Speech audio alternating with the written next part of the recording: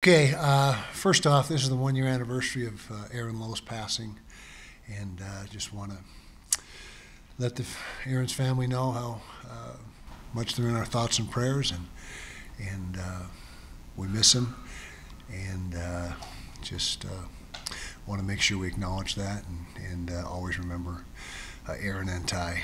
And so, that being said, talking about the game on Saturday. We handled our business down in Tempe. Thought we played well, both offensively and defensively. Special teams was so-so, but in particular on defense we played well, and in particular against the run. That was really an outstanding performance by our defense, defending the run game, and that really was the difference in the game. I mean, they couldn't get anything going running the football, and that makes offense very difficult when you can't run the football. Offensively, I thought we were balanced, did a nice job mixing things up, had some big plays. Dalton Kincaid made some big plays. Cam Rising was sharp.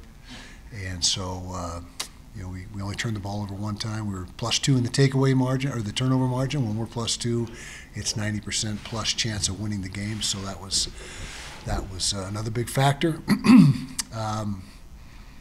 The big downer from the game was Brant Keithy. He's lost for the season, and that's a big blow to our offense. He was a huge part of what we do offensively, but we'll have to have guys step up and pick up the slack. It means an opportunity for Thomas Yasmin, Munir McLean, just Landon Kendall, or Logan Kendall, and so they've got to pick it up. And we'll miss him. And he's a great leader, great person. It breaks your heart to see something like that happen to a senior. Silver lining, if there is one, he's inside the 5 games. You get 4 games to redshirt. He did have a redshirt year, so if he chooses and wants the opportunity to come back next season, that's available to him. But otherwise, it's a tough blow to our team. Looking forward, we got Oregon State coming to town. Outstanding football team. Played SC right down to the wire a couple days ago. Jonathan Smith's doing a great job up there. I think this is his 5th season, and has really built that program back up the right way. And we will have our hands full this week. It'll be a great Pac-12 contest, and Rice-Eccles kick off at noon on Saturday. So, questions? Start with Justin.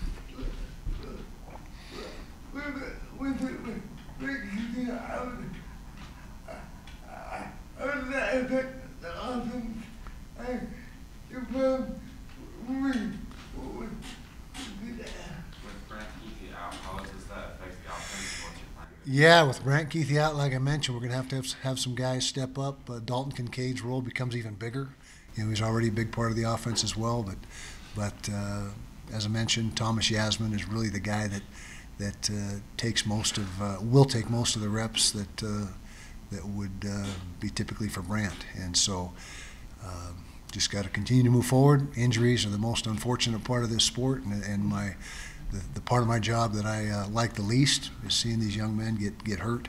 But like I said, just got to move forward. We got a lot of football left, got 2/3 of the season left, and got to figure out how to continue to score points and move the ball. Lower leg, a leg injury. Yeah. Hey, what did you see from that USC game that kind of shows you what Oregon State is? Are they very similar to last year, or did you see something different in that game? No, a lot of similarities, and they're a lot like us offensively. Balanced attack, employ tight ends a bunch. Use multiple tight ends. Play action pass game. Off the run action. So there's a lot of characteristics with their offense that match up to our offense, but they've been running that scheme well for a few years now, and it was actually a low-scoring game. And the thing that really did them in was the turnovers. I think it was 3 or 4 to 0 in the turnover margin, four picks, and so that was really the difference in the game. How are you feeling about the depth overall, given the injuries you're at right now? Good. We are deeper, we believe, than we've ever been since we've been in the Pac-12, 11 years now, and that's just been an ongoing process to build depth in the roster and talent throughout the 85-man roster, the scholarship roster, and I think our walk-ons are more talented and better than they've been. So you got to be able to have the next man up mentality.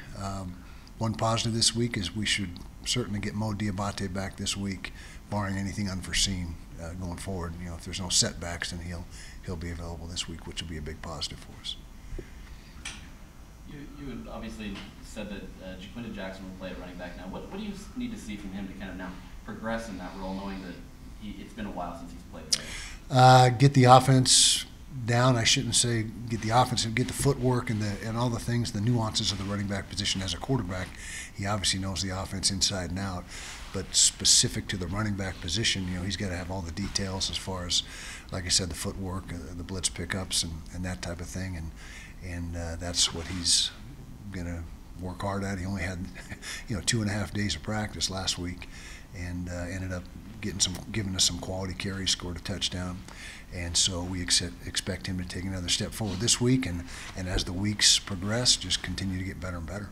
Can you expand on how that running back room is shaping up? Obviously, Tavion held out in the first half, and Chris Curry.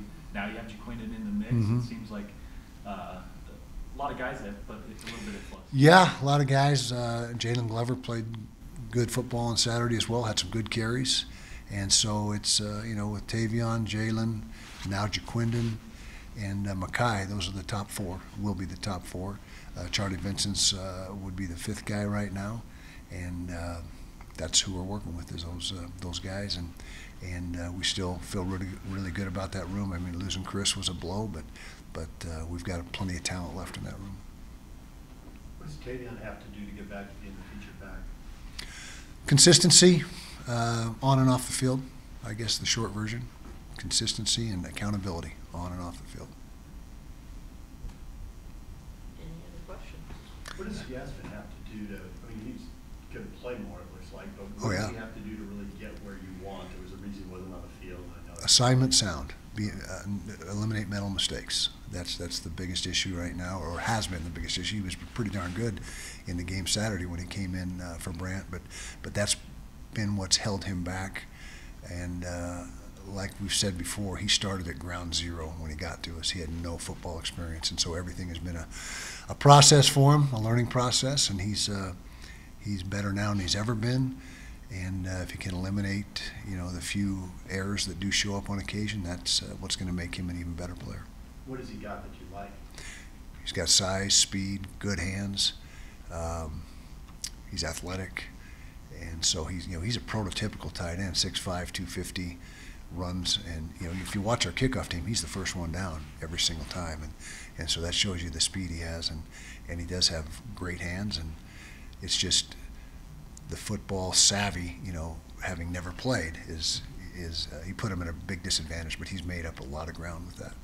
Coach, the offensive line started strong this season. It felt like, are they going through growing pains at all, or how would you assess the offense? I wouldn't say growing pains, but I'd say they weren't imposing their will like we feel they can in the game Saturday night, and especially in the first half. We picked up things in the third quarter and had a much better rushing production in the third quarter, and then we kind of backed off in the fourth quarter and just tried to get the game over with. But we have high expectations of those guys, and we expect them to be dominant week in and week out. That's whether that's realistic or not, that's our expectation. Can you give us some insight on the evolution of the defense, mostly the front seven? Obviously, I asked you last week about you guys weren't as stout against the run so far this year as you usually are. You allowed 6 yards to active FBS leader in rushing. So what was that shift, and what was that focus like this last week? Well, the fundamentals and the technique have been getting better and better, and the front has gotten better since the first game. The first game, as we mentioned, was just a aberration, I guess you could say. It was not good, and the front has, and particularly the inside, the tackles. We've pretty much established that Junior Tafuna and Aliki Vimahi are going to be the two guys that get the bulk of the reps, and those guys played exceptionally well on Saturday. Samote Peppa came in and gave us some good reps in relief of those guys, but that's been the biggest key, is those tackles have settled in and really are doing a great job with their gap control, which lets the linebackers fit and flow. The defensive ends have been pretty solid all year, controlling the edges, but the play of the D tackles, the improved play of the D tackles has been the biggest difference. On October's going to be a much more difficult month than you've had this season so far. But what do you think that month can do to kind of test your team? What do you think you can learn from? I'm just focused on Oregon State. You know, I'm sure we have some tough games in October. I couldn't tell you who they are, but that's legitimate. But we're going to put everything we have into this next game. Coach, how much can you realistically expect from Quinton, being as that he's kind of changing positions mid-season? Well, if he didn't have the fairly extensive running back background, you know, that would be a different story. But he has a lot of experience as a running back, as I mentioned. It's been a few years, but he's had that you know, that experience in the position and the workload as a full-time starter at that position. And so it's I don't know if it's like riding a bike, but it certainly he'll draw upon that, and giving him a whole week of prep will be much more conducive to his success than throwing him in kind of midweek last week. You brought up Aaron Lowe. I'm curious, looking back on it a year later, what kind of impact has he and Ty had on the program when he was a coach? Huge impact on the program and myself.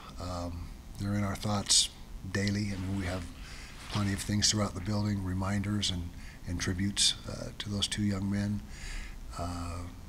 Aaron's mom and Ty's mom will be coming to a game here shortly, and we'll honor them. But they've had and continue to have a big impact on our team and our program as a whole. Coach, we talked about Colt Bishop and his kind of emergence, but R.J. Hubert has really been solid at the other safety spot. How would you assess his play so far? Very good. The safety play overall has been very good. The two guys that back the safeties up are really good players. Clayton Isbell at the free spot is going to be real good when he gets his gets himself completely up to speed schematically and figures out exactly what the position entails here. And Sione Vake is really good behind Cole. But those two guys are the starters. Cole is a special player. He had a sack, he had a pick, several tackles. I mean, he's a guy that is a complete football player and can do it all. He's only in his second year, a true sophomore. So what he's doing as a true sophomore is pretty amazing. And then RJ, what a success story! To come back from those injuries that he's had, and he's had several setbacks, but he just keeps after it. And this is the payoff for him. And hopefully he can stay healthy the rest of the year and continue to have a good year. Oregon State with those 4 picks. Is there anything USC is doing that you can learn from? Maybe a little bit, but mainly it was just quarterback having to throw the ball under duress and just getting rid of it as he's getting hit and that type of thing was the main thing. Back to Cole Bishop, you mentioned rushing the passer a little bit. Mm-hmm. You guys play him in the box a lot as well. Mm-hmm. Is he a guy you see maybe taking that Chase Hansen route, or is he a defensive back? He could. Time will tell. He's pretty much stayed the same size since he's been here, about 205, and so Chase was a little bigger frame, a little taller, a little thicker, and so whether Cole, his body starts to put on weight or not, I mean, he'll be on the field somewhere, and if he stays the dimensions he is, probably stay right where he's at. If he gets bigger in the off season, then we'll look at the possibility of sliding him forward. You had a couple of long kick returns last week. Yeah. Concerned very concerned, because it showed up last year and it was not a problem until this past week, and we've got to do a better job of coaching. That we're not rotating. I mean, what we call a break return, where they start to the boundary and then break it to the field. That's the return that did us in did the most damage, and we've got to do a better job of rotating. Staying in our lanes. We missed some tackles, so it is a big concern, and we got to get that corrected. Any more questions? Okay, thanks, guys. Saturday at noon.